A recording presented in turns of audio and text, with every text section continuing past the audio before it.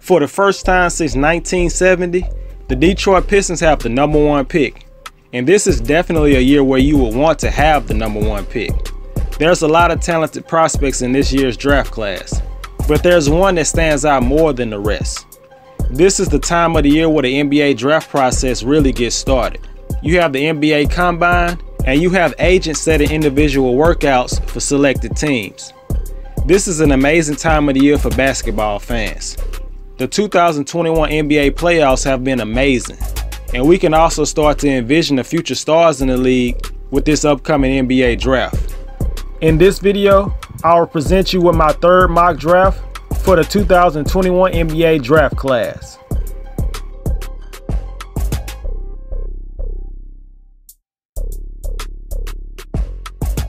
Even with the signing of Jeremy Grant last offseason, no reasonable fan expected the Detroit Pistons to seriously contend for a playoff spot in the Eastern Conference. The front office came to the realization that buying out the rest of Blake Griffin's contract would benefit the team more by allowing the younger players on the team to get consistent playing time. Young studs Saddiq Bey and Isaiah Stewart both made the all-rookie teams and will be key pieces to the future of the franchise. And now the Pistons have the #1 pick in this year's draft to be able to add the franchise player they need. This is not even a debate. This is a no-brainer.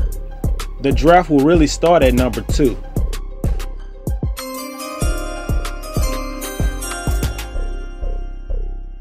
With the first pick in the 2021 NBA draft, the Detroit Pistons select Cade Cunningham from Oklahoma State University. He came into the season as the #1 overall prospect, and he ended the season as the #1 overall prospect. This guy really doesn't have any weaknesses. Cunningham has a rare combination of size, versatility, skill level, and basketball IQ that every team looks for in their best player. He's a big guard standing around 6'7", 6'8", weighing around 225 pounds with a wingspan around 7 feet. He's able to control the pace of the game and plays well beyond his years. His court vision and decision making are elite, and he's got the handles and strength to get to his spots. Cunningham has a veteran presence about him and plays with great poise. The Pistons also drafted Killian Hayes last year, and he had a disappointing rookie season as he missed most of the year with an injury. Whether Hayes is still part of the future for the Pistons or not, Cunningham is the guy regardless. The Houston Rockets came into the season as somewhat of a title contender. With a trio of James Harden, John Wall, and Christian Wood, you could have convinced yourself that this team could make some noise if everyone was committed, but that was the problem. Once James Harden requested a trade before the season, that was almost a death sentence for the franchise this season. When Harden got traded in January and Christian Wood went down with a bad ankle injury, the Rockets went on a historic 20-game losing streak. But even though the Rockets finished with the worst record, you could feel good about the young talent on the roster, from Kevin Porter Jr. to KJ Martin to Jason Tate. The Rockets didn't get the #1 pick, but the good news is they did not lose their pick to OKC. The Rockets will still have a chance to get a game changer at number 2.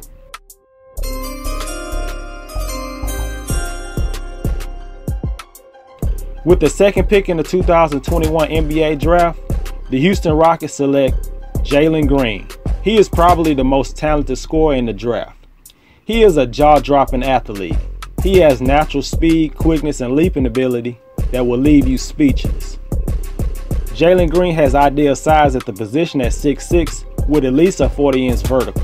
He answered a lot of questions during the G League regular season with his poise, solid efficiency, and consistency. He has the physical tools to be a good defender, but that's still a work in progress. Green may not be a player who can naturally get his teammates involved, but just being a willing passer will be good enough. Make no mistake about it. His #1 talent is getting buckets. Zach LaVine is his greatest comparison in my opinion, who has become one of the best young scorers in the league. Jalen Green also has the talent and athleticism to be a big-time scorer and an all-star. It seems that the Cleveland Cavaliers are going nowhere fast. You can tell by looking at Kevin Love's body language that he was as miserable as he's ever been in the NBA. And at this point, the only way the Cavaliers can get rid of him is if they buy him out, because his trade value is at an all-time low, mostly because of the size of his contract.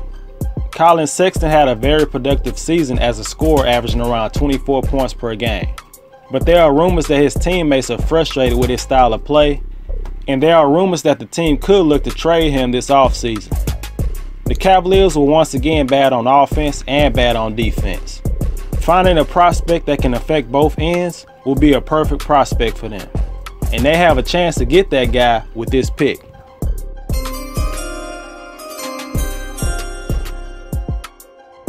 With the third pick in the NBA draft, the Cleveland Cavaliers select Evan Mobley from the University of Southern California. He will come into the league being a good defensive player with the potential to be one of the best defensive big men. At 7 feet tall, he has an impressive combination of ball handling, shooting touch, and length. Mobley's wingspan reaches to 7'4". He is still raw as an offensive player right now, but he has the potential to be a solid offensive option in the future. Mobley is very unselfish and plays within the offense, but he can get a little too unselfish at times and not be aggressive offensively. Jarrett Allen is a restricted free agent this summer, and I believe the Cavaliers want to keep him. I can see a front court of Allen and Mobley working together, but Mobley has to become consistent as an outside shooter to make it all work. The Toronto Raptors were the only team in the NBA that did not have a chance to play in front of their home crowd. The Raptors ended up playing in Tampa Bay, Florida for the whole season. There is no way that anybody could have predicted that the Raptors would finish 18 games under 500 and finish last in their division. But their reward for a tough season is the 4th overall pick. The last time the Raptors picked in the top 5 was 2011 when they selected Jonas Valanciunas 5th overall. It's expected that longtime point guard Kyle Lowry won't be back with the team, especially after it looked like a foregone conclusion he would be traded before the trade deadline. The Raptors could look at guard with this pick.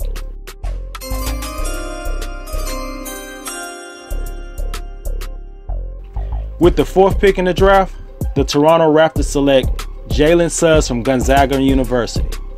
Suggs is a combo guard who is a legit 3-and-D player as soon as he steps on the court as a rookie. His basketball IQ is off the charts as he has a great understanding of the game for a young guard. Suggs has the ability to score off the dribble, score in the paint, and run an offense. He can put a ton of pressure on the defense with his transition game and open court ability. He plays with high intensity and competitive fire and is a true leader on the court. Plays tenacious defense and is very active on the defensive end. He simply plays to win the game. What better prospect to replace Kyle Lowry than Jalen Suggs?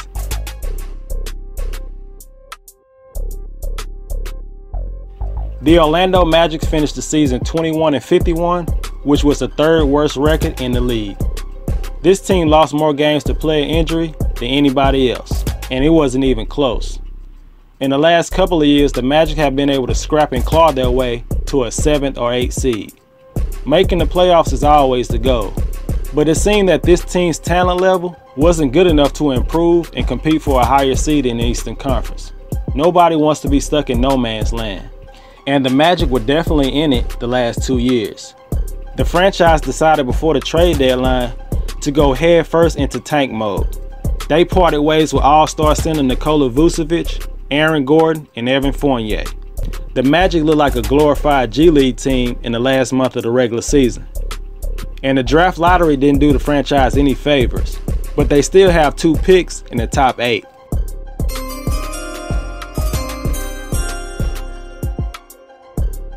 With the 5th pick in the NBA draft, the Orlando Magic select Jonathan Kuminga. Of all the prospects in the top 5, he definitely has the most question marks. Kuminga has good size, great athleticism, and strength to be a two-way player on the next level. During the G League season, he did flash potential as an offensive creator, but he was inconsistent. Kuminga got off to a terrific start in the G League, but his play got worse as the season went along. His jump shot will have to get better. That's the key for anybody becoming a complete offensive player. He shot 39% from the field and 25% from 3. But there's still a lot of upside with Kuminga. If he has a top-notch work ethic with his physical tools, I have no doubt he'll become one of the best players in this draft class. The Oklahoma City Thunder probably has more first-round picks in a 7-year span than any other team in NBA history. Ever since OKC decided to trade Paul George to the Clippers, their mindset has been get as many first-round picks as possible. They recently just traded for Kemba Walker and also received the Celtics' 16th pick in this year's draft. At some point, this team will have to package a lot of these picks for actual players. There's no way you can add around 3 first-round picks every year. There's only 15 active roster spots in the NBA. Eventually, OKC will have to do something significant with some of these draft picks. Drafting for position should not be the team's mindset. Just draft the best talent available.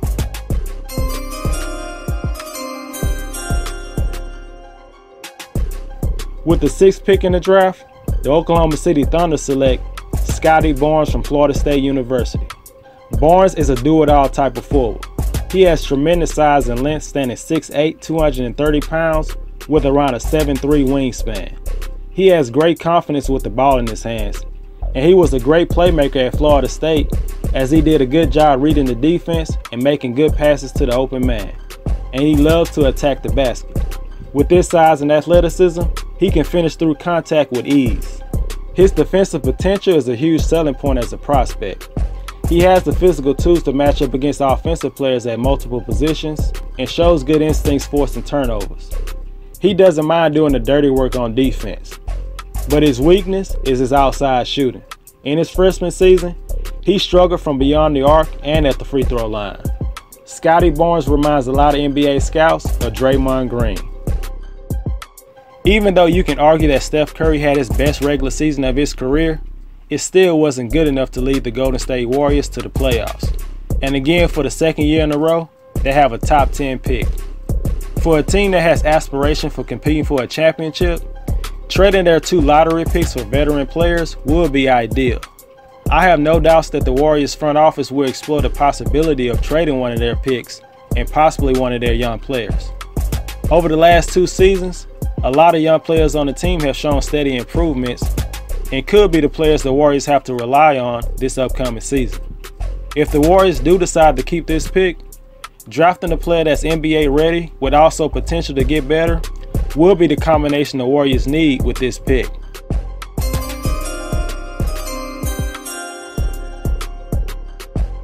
With the 7th pick in the draft, the Golden State Warriors select Davion Mitchell from Baylor University. Mitchell is no doubt NBA ready. Even though he's already 22 years old and around 6'1", he has the skill level and the intangibles to make up for it. In college, they call Mitchell off night, because whoever he was guarding that night will have an off night on offense. He's an elite lockdown defender, an absolute menace. He loves to play defense. He embraces it. On offense, he has the quickness and the burst to attack the lane relentlessly. He also has a respectable outside jump shot to keep the defense honest. He made great improvements as a jump shooter from his junior year to his senior year. He must continue that improvement to be consistent on the next level. Golden State is trying to compete for championships. What better prospect to draft than a player like Davion Mitchell, who experienced championship success in college?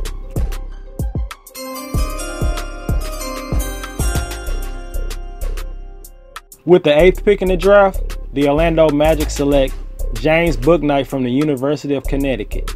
I believe Bouknight's talent level is definitely worthy of this spot in the draft.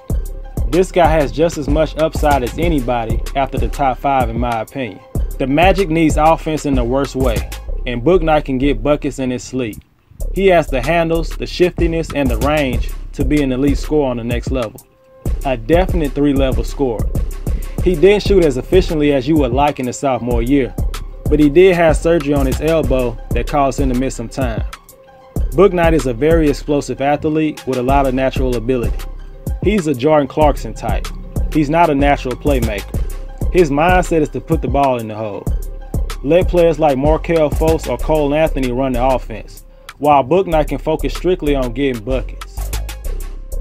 It was another losing season for the Sacramento Kings, making it 15 years since their last playoff appearance. That's currently the longest active streak in the league. The Kings were mediocre at best this season. De'Aaron Fox and rookie Tyrese Haliburton were the main bright spots for the Kings, and the future looks very bright for those two in the backcourt. But for the third year in a row, their second overall pick Marvin Bagley dealt with injuries as he missed half the season. At this point, it would be better for the team not to trade him this offseason because his trade value is very low. After the Kings secure their backcourt of the future with Haliburton and Fox, they might look at the forward position or the center position with this pick.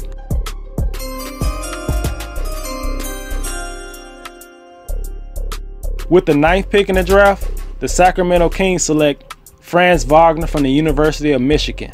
The younger brother of current NBA player Mo Wagner has an all-around skill set. He might not have an elite skill, but he does a lot of things very well. He has a good handle, good shooting stroke, is a good playmaker, and competes on the defensive end. He also has good size for a small forward at 6'9". Wagner will be an easy fit for any team with his versatile skill set. With the addition of Franz Wagner, the Kings will be building a nice young core of guys who knows how to play the game and is unselfish. It's already been a chaotic offseason for the New Orleans Pelicans. They fired head coach Stan Van Gundy after just 1 year, and there's a story that some family members of Zion Williamson want him to lead the franchise. There was already speculation that Zion could have his heart set on the New York Knicks. After Chris Paul and Anthony Davis left the franchise, there has to be fear that the current franchise player could end up doing the same thing. And add to the fact that the franchise is only committed to the lease in New Orleans through 2024. So the Pelicans might not even be in Louisiana that much longer. That's why this offseason is very important. Progress has to be made for this team. Outside shooting and defense were the two issues with the team last season. They need to address at least one of those areas with this pick.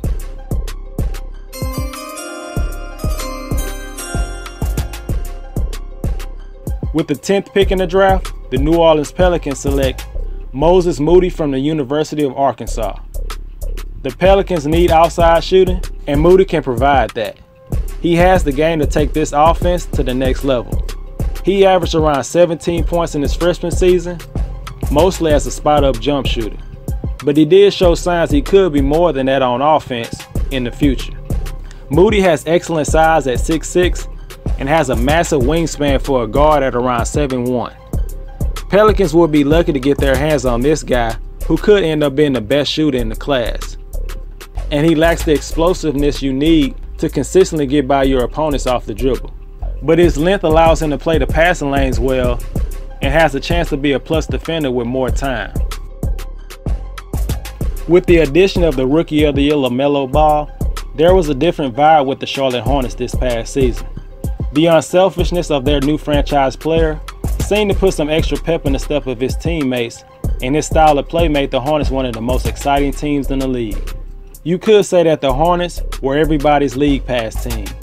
They were on track to make the playoffs, but just fell short at the end in the play-in tournament. There is a need at the center position, but I could see the Hornets going in a number of directions with this pick.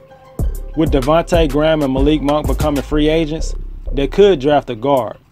With Gordon Hayward having injury issues, they could go forward. And their center position has been their weakest link for a while now.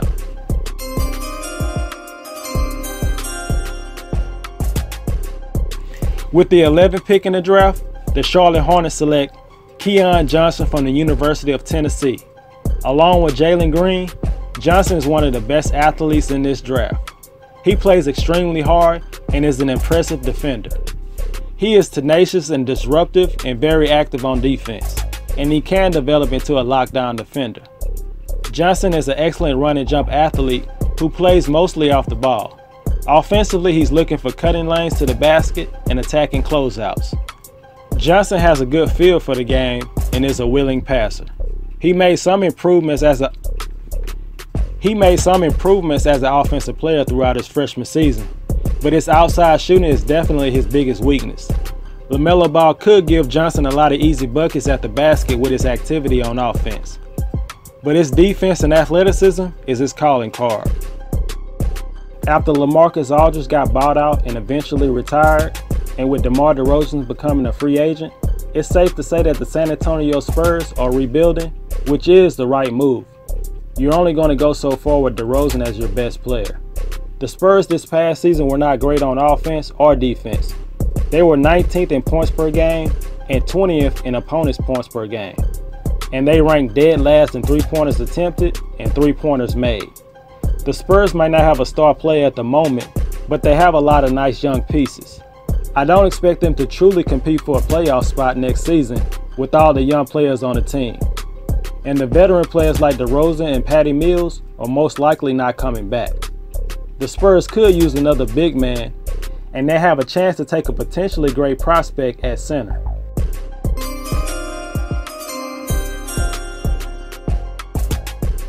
With the 12th pick in the draft, the San Antonio Spurs select Alperen Şengün from Turkey, probably the best offensive big man in the draft.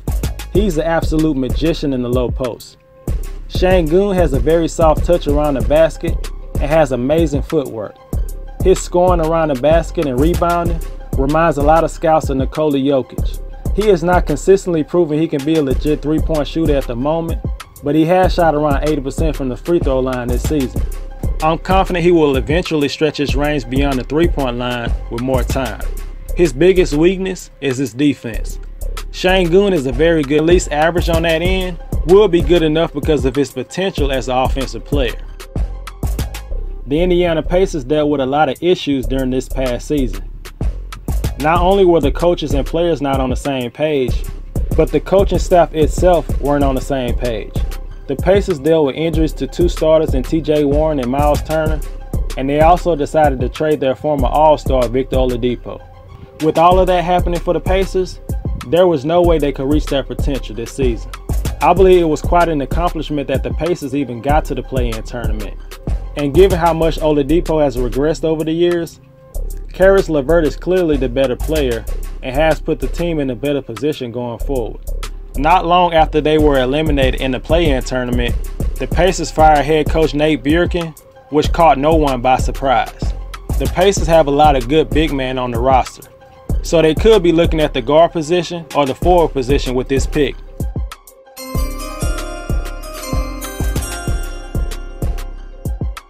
With the 13th pick in the draft, the Indiana Pacers select Josh Giddey from Australia. Giddey could be one of the best playmakers in this draft. He has a unique ability to find his teammates in the right spot, and with his height at 6'8", there's almost no passing angle he would miss. Giddey makes the impossible possible when it comes to passing. His overall feel for the game is very impressive for an 18-year-old. He controls the pace of the game and never seems to be rushed or in a hurry. Giddey ended the season with 13 double-doubles and 3 triple-doubles. But he did struggle as an outside shooter as he shot only 29% from 3. He has somewhat of a slow shot release and will need to speed that up to excel on the next level. His overall defense will need big improvements, both on the ball and off the ball. But his size with his passing ability is too good to pass up for the Indiana Pacers.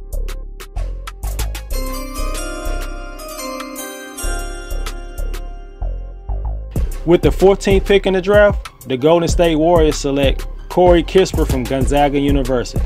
He may have ended his season with a bad performance in the Final Four, but he's still looked at as one of the best shooters in the draft. Kispert is a 4-year player from a top-notch program at Gonzaga. He knows how to play the game and has experience playing unselfish basketball. He would be a great fit with the Warriors. Kispert is also a good finisher in transition and can run the pick and roll very well. You can never have too much shooting, and Kispert's presence on the court could make life a lot easier for Steph Curry. Kispert shot 44% from 3 in his senior year and 41% in his college career. He's a good decision maker and knows his role.